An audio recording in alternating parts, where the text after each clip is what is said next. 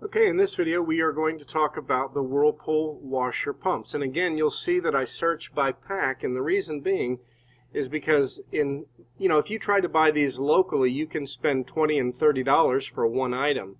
But if you scroll down here and you look at this, here's a 10-pack of the Whirlpool washing machine pump for $70 with free shipping. So quick math tells us that's $7 a piece.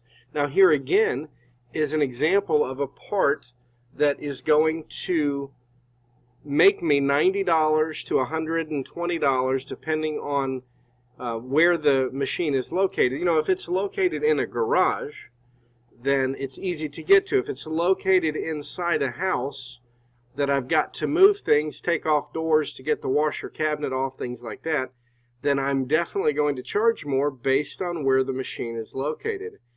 So you're going to have room in order to work on these because you need to take the cabinet off. But this is a prime example: free shipping, free delivery in 3 days, $7 a piece on the washer pumps, and you're going to use a lot of them. So I'm going to pause this video and I'm going to pull up an image of a pump that is blocked with an article of clothing. Okay, this is a good image, or a good set of images to take a look at. This is your standard Whirlpool washing machine pump.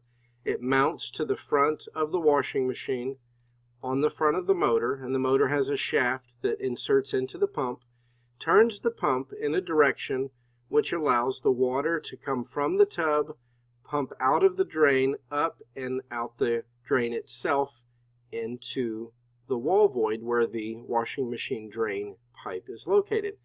Now what happens in these machines is when it's washing, the pump is going in reverse to hold the water in, and when it changes to the spin cycle, it reverses to pump the water out. Well, what happens in most cases is when a washing machine pump gets blocked up, you typically have a situation occur where an article of clothing has crossed over the top of the tub between the inner and outer tub, and as it's washing, the sock, generally it's baby socks, small socks that get stuck in the pump. It's because people fill the load of laundry, they turn around, they look on the floor, and they see one article of clothing, so they toss it in and shut the lid, and it floats its way over to the top edge between the inner and outer tub, and when it does that, the tub itself, or the sock itself, comes down to the drain.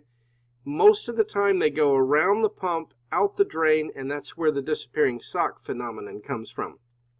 But in 50% of the cases, or 20%, whatever the number is, the sock will come down, it will bind up inside the pump, and that stops the pump from moving, it stops the motor from moving, and it stops the transmission from moving.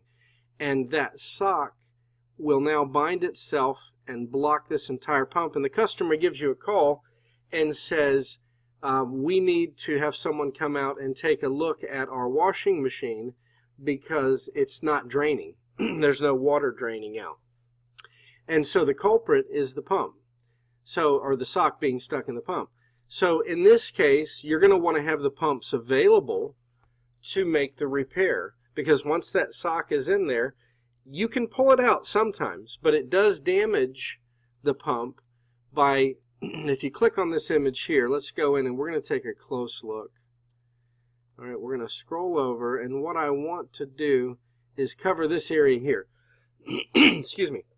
The pump itself has a plastic backing you see on the right half of this image, and as the sock binds up inside there, it will cause a compression to occur, and that pressure is going to crack this case, and it'll cause leaking in the pump. The other thing is that when you look at this image, and we're going to focus right here on this pointer, right in here, small items will go through the washing machine holes in the tub, like screws, earrings, nails, things like that. Nickels, pennies are very rare, but it does happen sometimes when the washer's overloaded. But small items that can fit through the holes will end up in the pump, and as they get into this image on the right side of the video screen, they will cut a hole right through the pump and cause leaking. So you want to make sure that you've got pumps available to be able to replace these and make these repairs. You know, it's $90, $120, $130, depending on what it is.